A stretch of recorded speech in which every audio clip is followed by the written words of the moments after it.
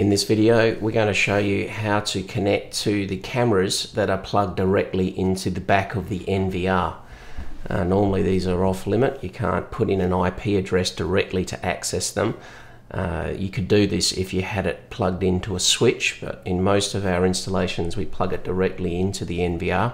And there are some settings, such as lights and what have you, that have to be done directly on the camera.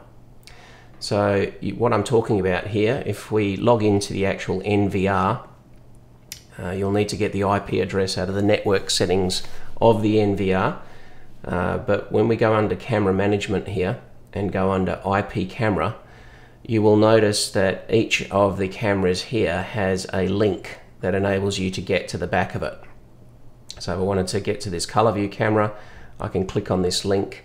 It gives me the same address that I have for the actual NVR, but it gives me a port number, a unique port number for each camera, which is how we're accessing them.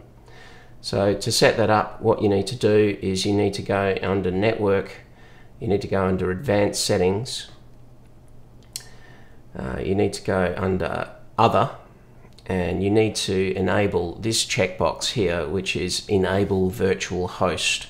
As you can see, I've currently got that enabled. If I disable that and hit Save, go back to System, Camera Management, you'll notice that there are no options there to directly get to the cameras, and that is the default position when you first buy your new NVR. So again, to turn that now back on, I go to Network, Advanced Settings, go to Other, re-enable a virtual host, hit Save. We get the Save Succeeded box down here, and then when I go back to System, Camera Management, I can see that those little links have now reappeared.